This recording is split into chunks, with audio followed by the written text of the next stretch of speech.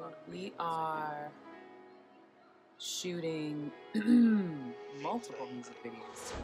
We're shooting the music video for 6 in the morning, which is one of my Afro pop, soul, R&B, mixture, Afro fusion sounding songs of the year. So I'm really excited about that. This project came together through friends. They wanted to support and create with me, but it really came together out of need. I think when you're an independent artist, you have to get really creative. A lot of things are DIY, spur of the moment, you know, short-term planning. So this project came together basically with me asking my favorite videographer, hey, let's get together and just shoot things. It wasn't even like, oh, let's get together and let's specifically shoot. You know, it was just, let's shoot things and let's see what visuals I can use for music videos. And then from that, my girl Asia hit me up and was like, hey, are you around this week? You know, do you wanna shoot? We could rent out a studio and everything. And I was like, you know, I think we can work something out, because I knew I already had this shoot planned. And so I invited her to come to this filming day and, you know, set up shop and get what she wanted to get, and just add her own vision to it. So shout out to Asia and shout out to Angelo. And then after those two got on board, I was up way too late. I was like, I need to be asleep. What am I doing? Ricky, I saw my makeup artist for the music video. I saw something he had posted from another shoot he did, and I thought the photo was beautiful. I actually wasn't even thinking about, oh, let me like this so he can be in my music video. I just thought what he posted was beautiful, and I commented on it. And then he replied to the comment and was like, we need to, you know, we still need to work together. It was something to that effect. And I was just like, yeah, we do. I have this shoot coming up if you're interested, you know, not too much pressure. So that's how he came about being my makeup artist for the music video. And then after that, I had shot with a stylist who is from Maryland, and his name is Brian Lamont. I had shot with him just a week prior. It was our first time shooting together, and our chemistry was just really amazing. I have this big shoot coming up. You know, I'd love to get your eye on some things, but again, no pressure, you know what I'm saying? I'm just trying to see who kind of has the same vision that I do for this.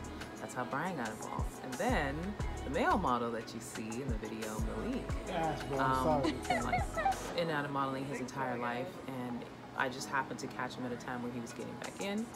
And so I was like, hey model, I could use, you know, I could use your body, as horrible as that sounds. I was like, I could use your body for this shoot.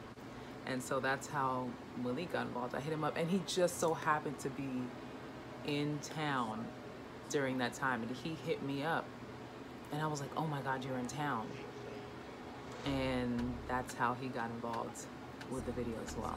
And you know, I did like Pinterest boards of like what I envisioned for each video, and I did shot lists, and I did all of that jazz and all that stuff to make sure that we really utilize the time that we have in the studio well and get done what we need to get done, basically.